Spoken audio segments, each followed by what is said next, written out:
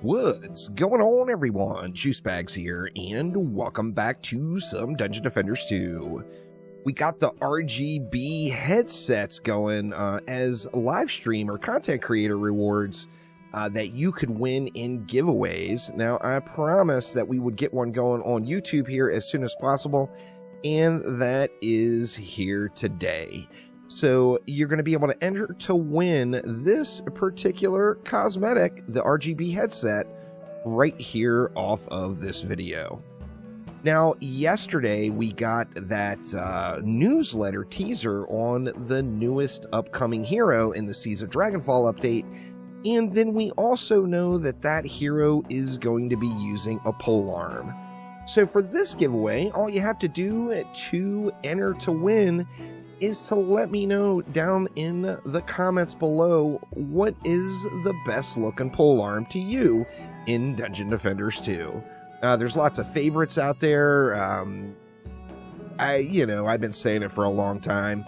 Can't deny it. I still think that the best looking polearm in the game is the Infernal Combustor. It's got those animations going on it. It just looks absolutely incredible in my personal opinion. And to be honest, I think this one was a big missed opportunity. I think this should have been, or a reskinned variation of this should have been the Embermount polearm, especially considering it ended up turning into one of the best in slot polearms to use. The Infernal Combustor for me, though, is without a doubt my favorite. I think, there could be some new polearms coming in the next update, and I'm assuming we're going to have some Trident-looking polearms, which will no doubt be super, super cool. However, with what's in the game right now, if you had to pick from the current polearms in the game, which one would you use if that new hero was coming today?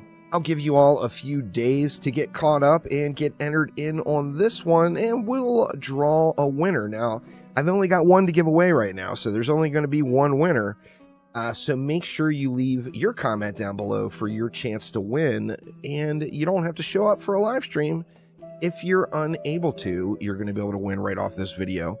Now, I'm going to draw the winner on Sunday night. That is my time, Pacific Standard Time, at 11:59 p.m. So this Sunday, the 11th, at 11:59 p.m., I will be picking a winner for the RGB headset. So good luck to everyone out there. As I mentioned, pretty easy to enter. Just let me know which polearm down in the comments below is your favorite. But that will do it for now. Thanks an absolute ton for watching, and I will see ya next time around. Take it easy.